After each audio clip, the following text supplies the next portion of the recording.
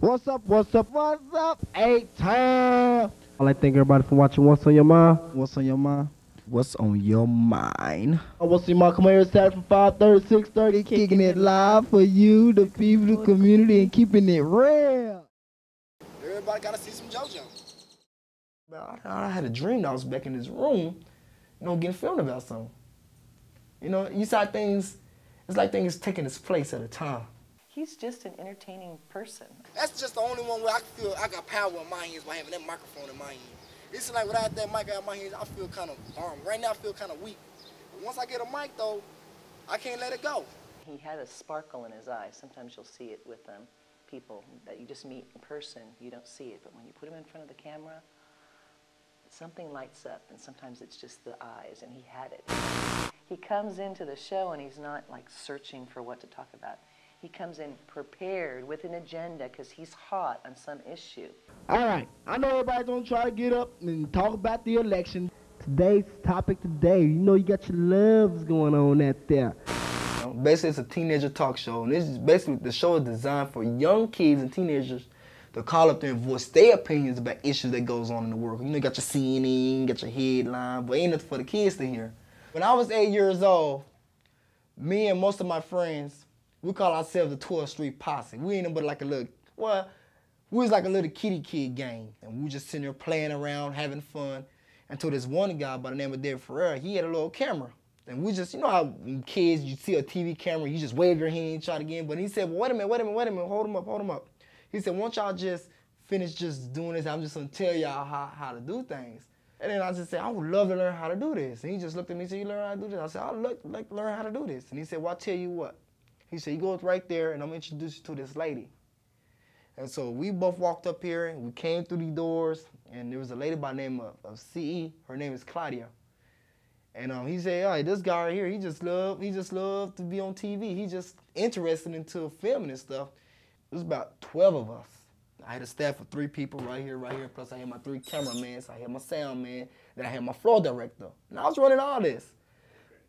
5th grade. I was running a whole production. So then we started our own Kids Incorporation production for ACTV, and it became a big hit. I was a public access staff person since 1982. And JoJo walked into my life when we moved here to the east side. We used to be over in central South Austin. And he was a elementary student at Blackshear Elementary, which is real close to this site here in East Austin. And JoJo was mostly working at Carver Library, which is a site that I helped supervise, where we had public access equipment. And he was just a friendly face, one of the kids doing programming. So in 1992, I got my live series started up, and I've been on ever since then. 2 years ago, this woman named Miss Sue Cole, and she was asking me, she's saying, how come you ain't on TV hardly no more? I said, well, everybody left, Then she said, well, I can help you out. And so she brought me up alive, she just made me come back strong. The NAACP holds up it's like a Olympics for the minorities. And the name of that program is called AXO. And what AXO does, they go into every schools and they try to get the best talent in media, into sculptures, painting, singing, opera, all kinds of stuff. They go into these schools and they grab these kids out to go compete against all the kids all over the world. And out of me, I was chosen to represent the United States into filmmaking.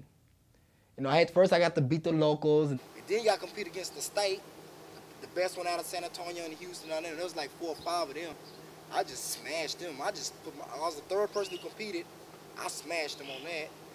Then you got to compete against the representatives at that state, so you can represent the United States.